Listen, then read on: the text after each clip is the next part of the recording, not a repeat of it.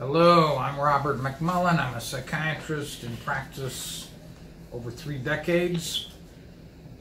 I specialize in psychopharmacology and also TMS, transcranial magnetic stimulation. And I went to Georgetown undergraduate school, Georgetown Medical School, and then I went to Columbia University for the psychiatry residency. Both of them very nice institutions.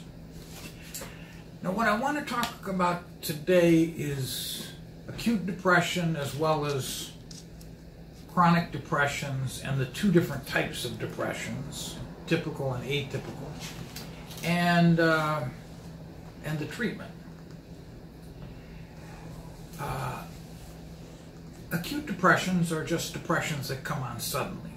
And some people have them recurrently, that they come. One fellow that I've been treating 30 years, I believe he had the first one when I met him, and then he's had about one every 5 years since. And in between, he's pretty good.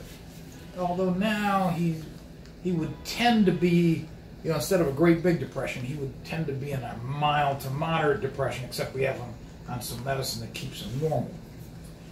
So his is really a cyclical depression, and that's a lot like bipolar disorder, like manic depression. Manic depression is cyclical, except you have big highs and then lows. And some people say it's an artificial distinction because there must be something similar happening with these recurrent sudden depressions. And they, using a small amount of lithium would help as prophylaxis for preventing these depressions from coming on. Now, many times the acute depression is because of an event. A bad event happens, and then suddenly you go into a major depression. Now,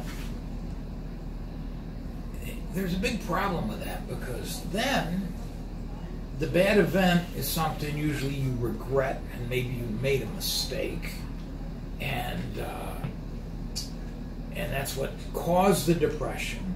But then the depression makes you think much more negatively about what happened, because depressions make you feel guilty, they make you ruminate about the past, they make you feel all of these things. So the event maybe should make you feel this guilty, but you feel this guilty.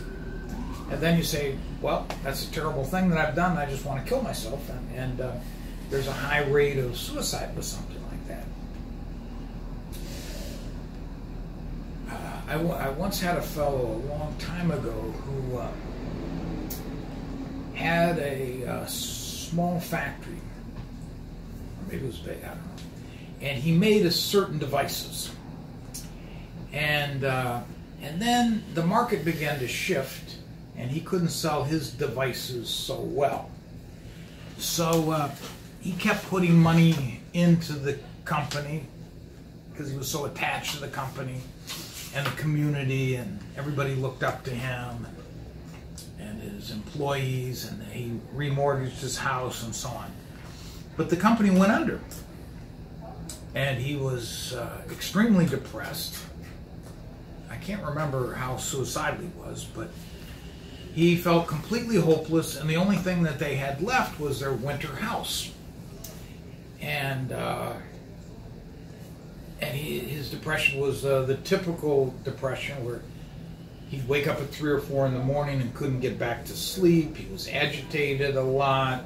His appetite went way down, and he lost weight. And you couldn't joke or jolly him into smiling at all. He was just in this pure depression.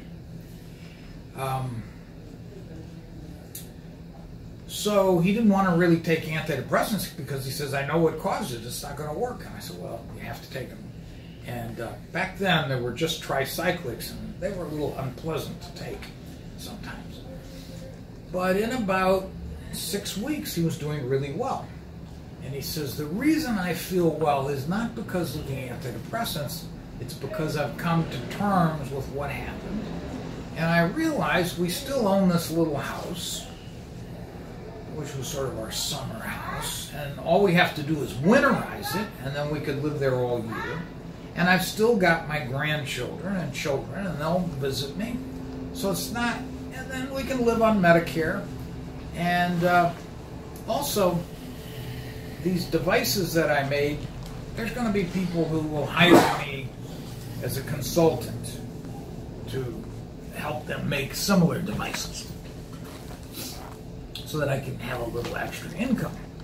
And that's why I'm better. And then he insisted on coming off the antidepressant.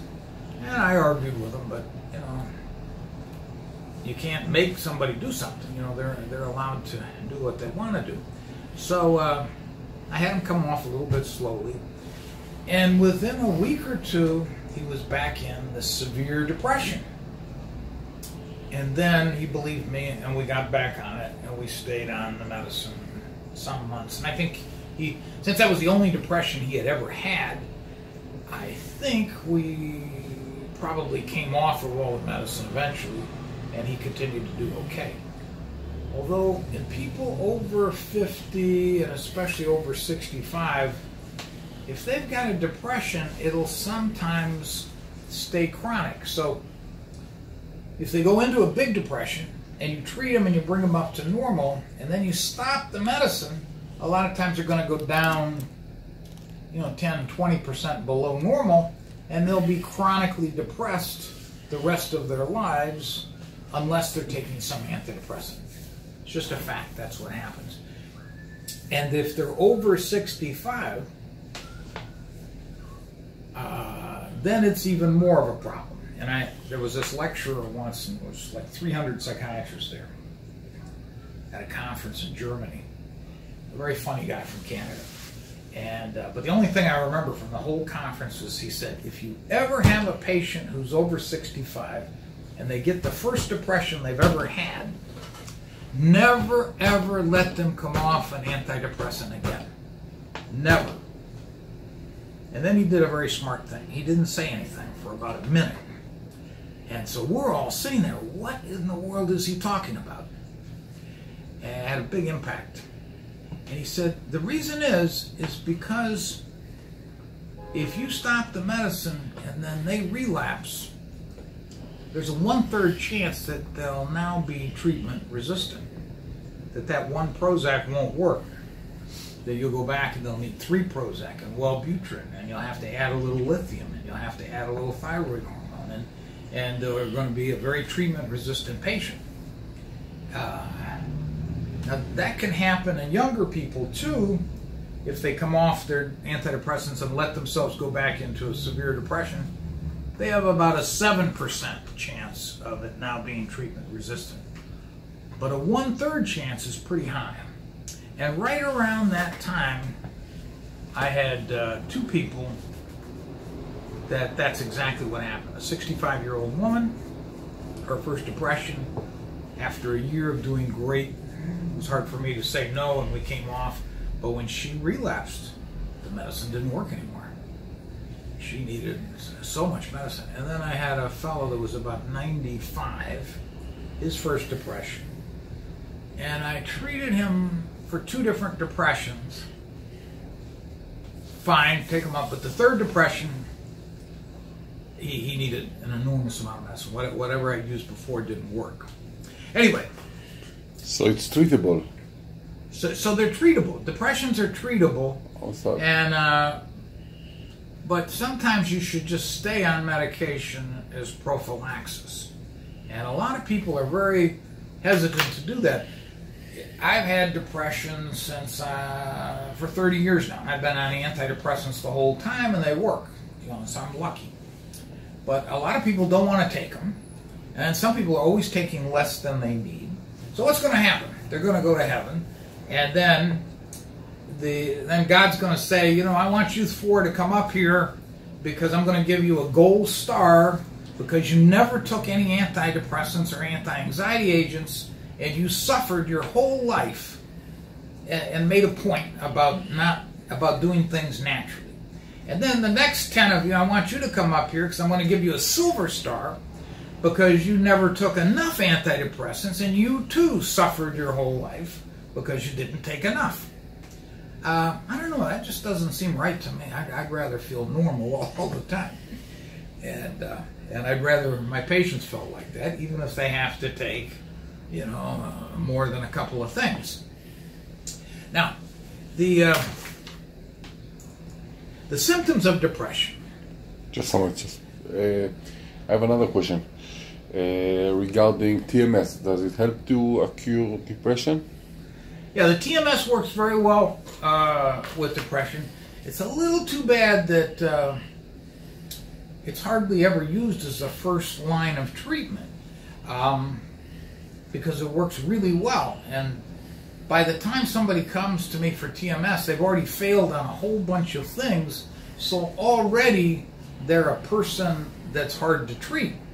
So then, depending on the group of people that I happen to get at that time, I may only have 30% of them that come all the way to normal, which is still pretty good, because if they've failed 5 medicines in the last 6 years and other augmentation strategies, the odds of the next medicine working and bringing them to normal is far less than 1%.